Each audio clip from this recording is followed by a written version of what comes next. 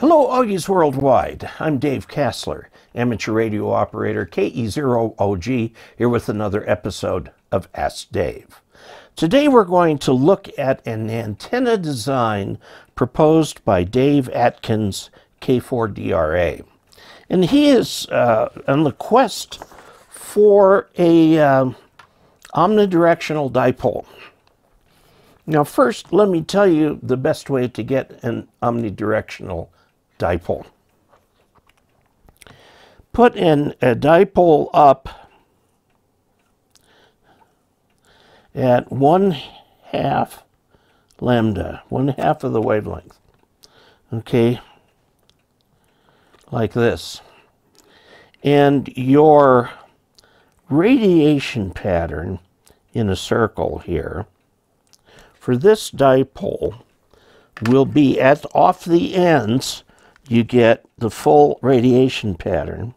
And then here it's about -3 dB.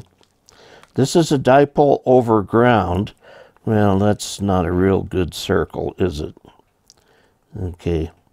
But see, it's about 3 dB down here, whereas it's full strength over here. So off the ends is your null, and that's right there. Coming straight out like this and going out like this is this direction here and here.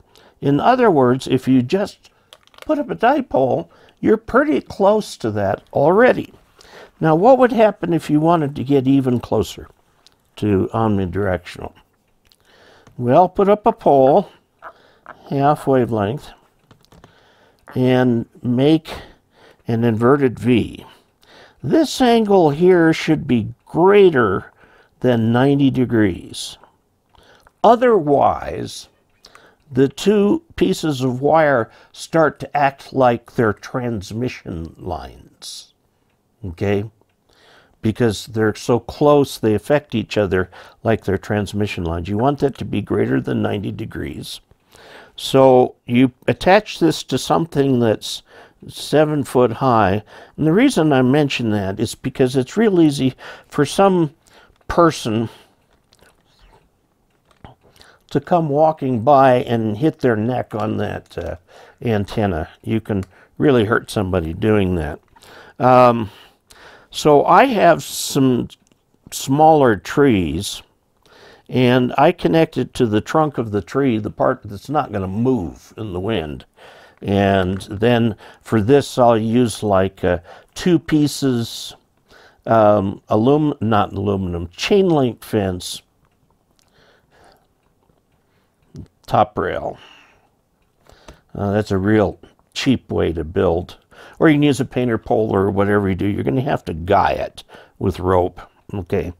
A UV resistant rope, and this will stay up for a long time. And you probably feed it in the middle. That's fine.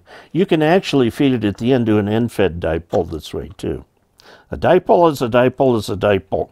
Doesn't matter where you feed it. Okay.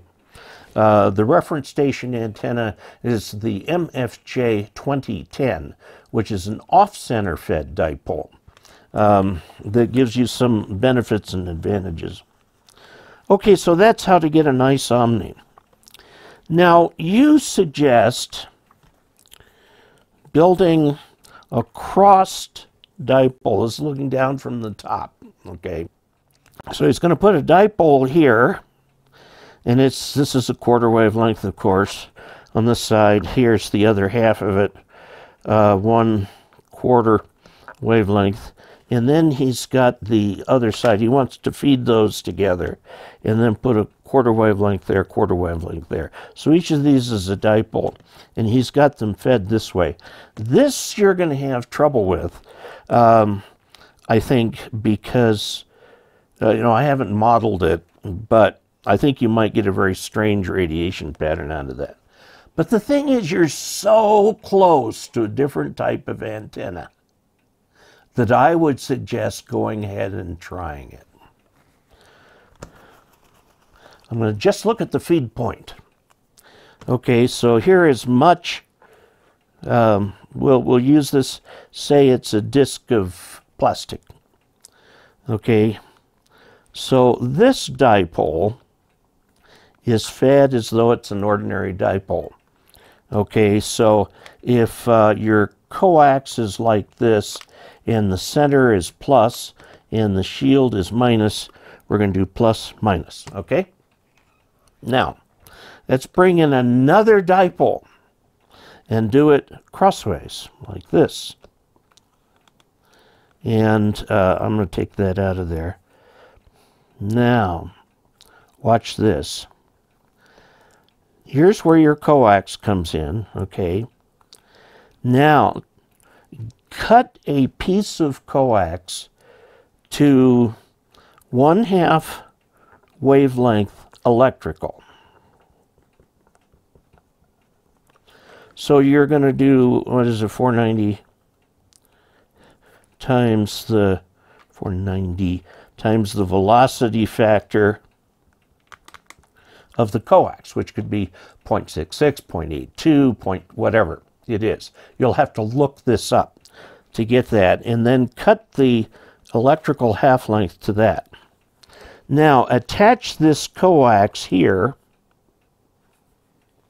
okay, and bring it right back and attach it to the other dipole. Okay, so this is a 90-degree phase change. So this dipole is being fed 90 degrees out from this one. Okay? What have you created? I'm going to tell you what you've created. You have created an antenna that is circularly polarized. Now, all waves coming down from the ionosphere, here's the ionosphere, when a wave hits the ionosphere, it's actually split into two waves, the ordinary and the extraordinary, and they come off the ionosphere at slightly different angles. They are circularly polarized. So this antenna will pick up circularly polarized waves that have come off the ionosphere, which means now it will receive linearly polarized waves, but that depends on whether the wave is in phase with this or not. Okay. Now,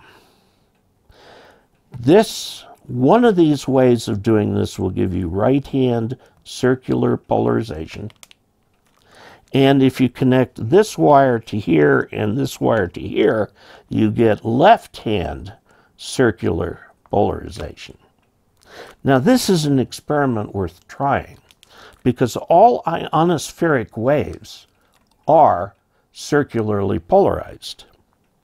And you've got the ordinary wave, which is the most common one to receive. The extraordinary wave is not necessarily as strong. It's going in a different direction. And you'll be able to tell by flipping a little remotely driven coax switch here that pops this back and forth, be either right hand or left hand. You can be able to tell whether it's the O wave or the E wave that you are receiving. And one of the nice things about it is if you're receiving the E wave of some DX signal, you won't hear the O wave, and most of the waves are the O waves, so they're polarized the other circular direction. And that will allow you to eliminate some of these just at the flip of a switch. So this is a very cool thing. It's reciprocal in that it transmits circular polarization. Now, we're talking about more up than out, more up. And this is something you can build yourself. It's a little different wiring. It's a true dipole, which means you got the positive and negative halves, positive and negative halves, a 90-degree phase delay on the thing, and a switch, a relay, that either connects it the normal direction or flips it and connects it the other direction. You'll need to run some sort of DC out to the relay to get it to do that. This is something very few amateurs have tried. It is perfectly feasible to put one of these together yourself. okay?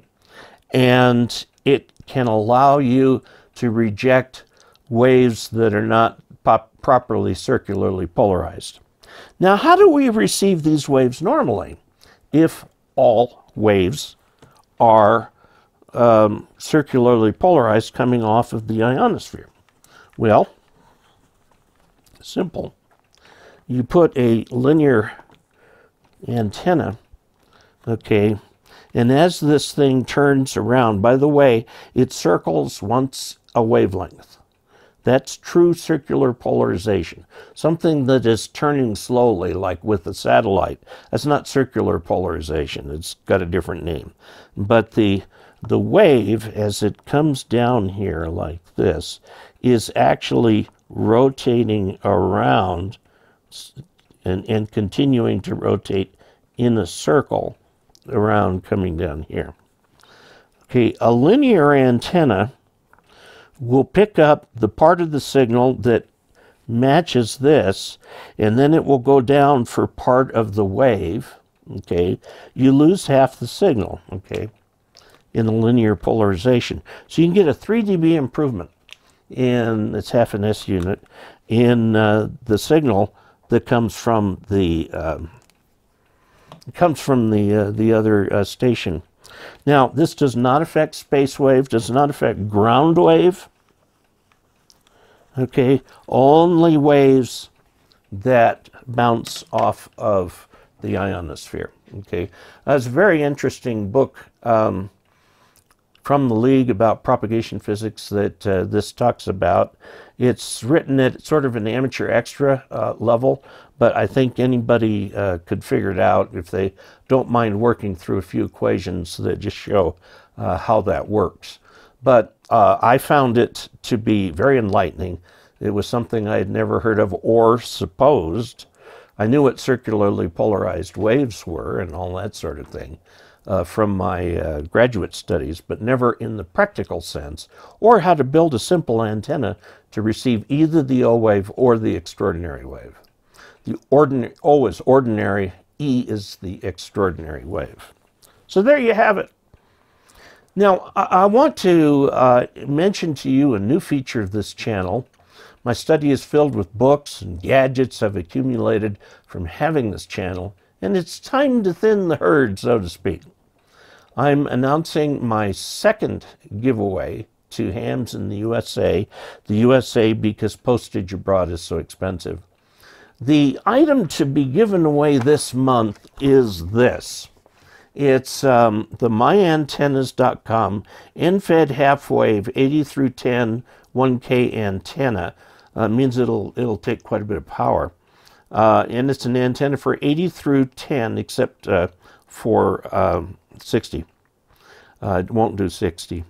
This antenna, I bought it with channel funds. I've done a video about it. I've used it on a number of occasions. It's a fabulous antenna.